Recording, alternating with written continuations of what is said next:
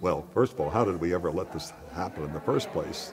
And second of all, uh, would we do a thing like this ourselves? Do we know people who might? How would we prevent such actions from occurring if we're aware of them?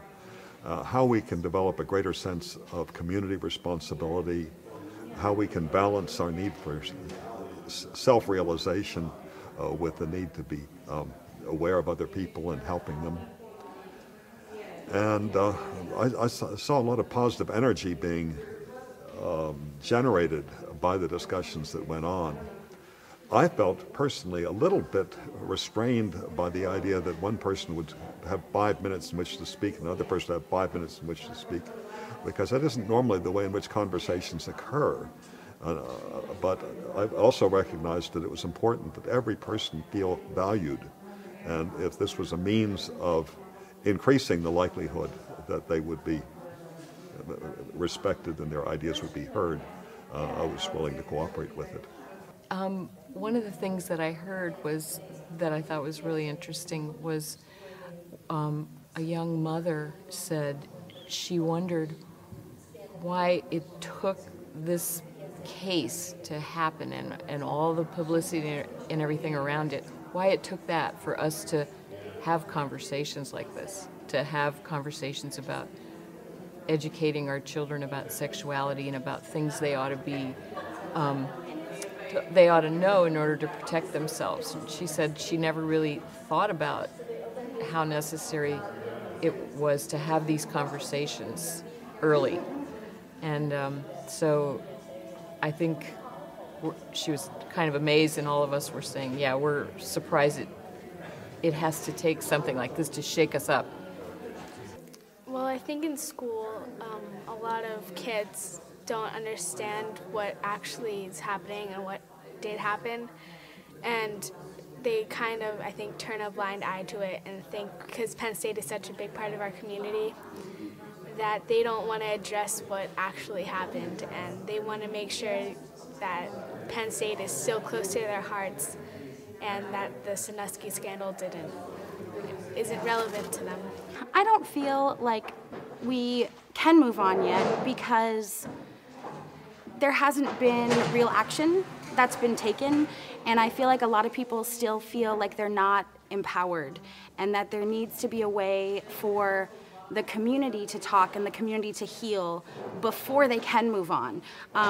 Just like was shared at closing, there is still so much anger and so much that we don't know that it's been pushed aside to some degree, but it's still there. There's still this sort of undercurrent of this whole community was lied to and this whole community was manipulated, and there hasn't been a way for the community to address that yet, and that there needs to be some sort of, like I said, action before people can move on, and that something like this is a great place to start that action.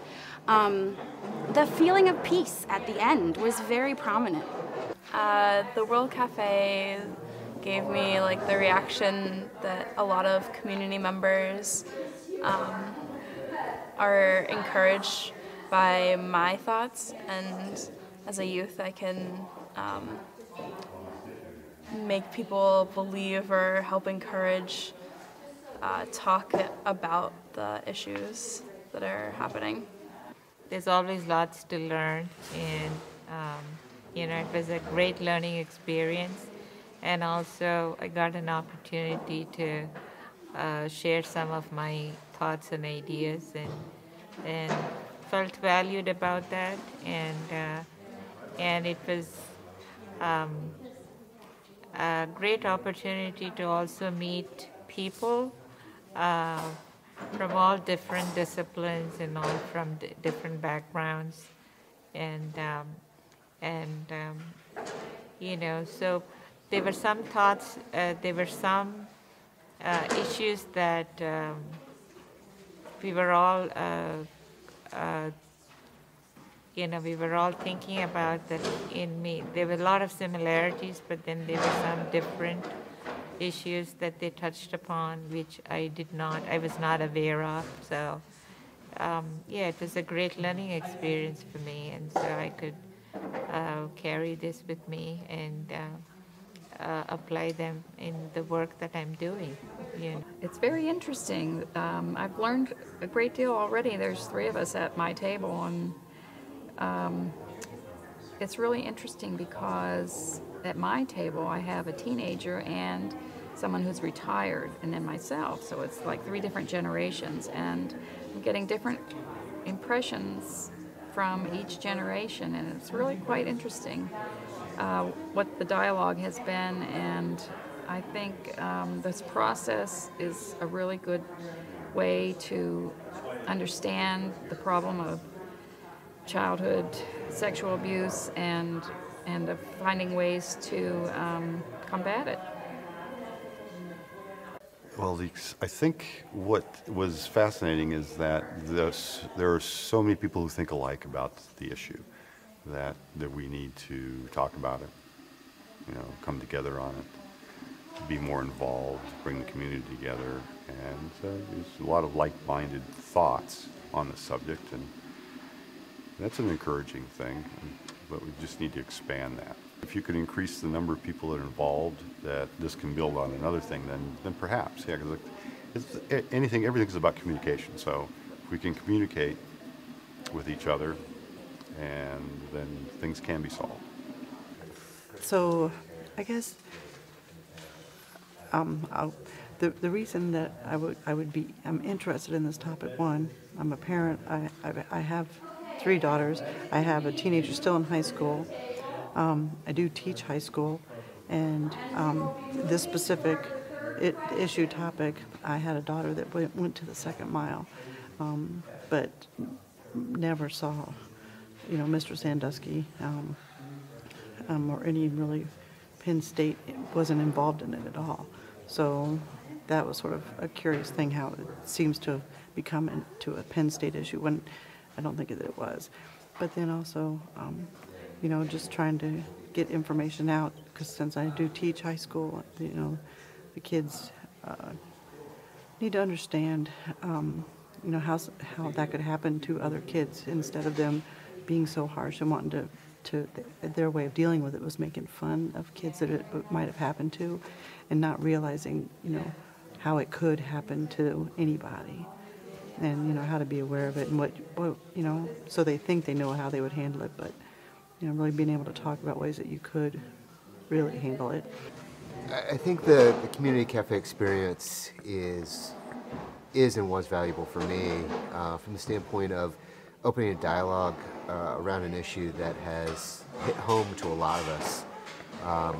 One of the things that I personally felt, this changed my opinion about this a little bit, is the fact that I felt like we missed the opportunity to really learn from what really occurred, and I think the dialogue was so much around Penn State as a university and Penn State as a football community, as opposed to the crimes that Jerry Sandusky had committed, and how do we learn from what happened and prevent that from happening, or try to deal with it in a better sense. And I think our world community kind of lost that. I think it became about money, it became about power, it became about the university as opposed to who actually did this. And so this dialogue and this format really helped me understand that maybe it wasn't all lost. Maybe there is a momentum being built to move us forward as a community and to be able to learn as a community as a whole.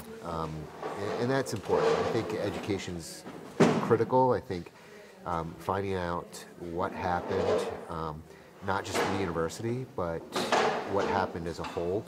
I think there's a lot of unanswered questions, and I think some of the questions aren't being asked yet, but I think dialogues like this will help those questions to be asked beyond just the scope of what happened at Penn State. Great, thanks. Thank you. I think it just hurt people, and it hurt them collectively and it hurt them individually. I teach at the university, and one thing I remember most of my students expressing was anger that there's been such a broad brushstroke, that, you know, this is Penn State, and there hasn't been focused on the individual who was the perpetrator, and that the students feel a lot of anger And the media has just continued that there hasn't been a calming element at this time. I'm optimistic and excited to see about what else we can do if we incorporate the World Cafe into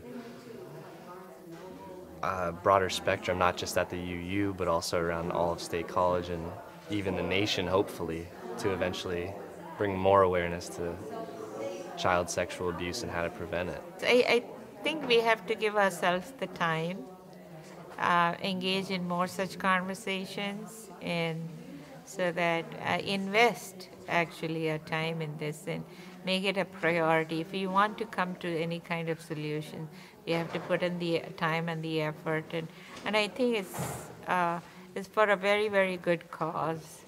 It's because of for our children, and they are our future, and as parents, most parents want their children to be happy and safe, and so, but they are so caught up in their, everyday lives that it's difficult to make time for some of these difficult issues.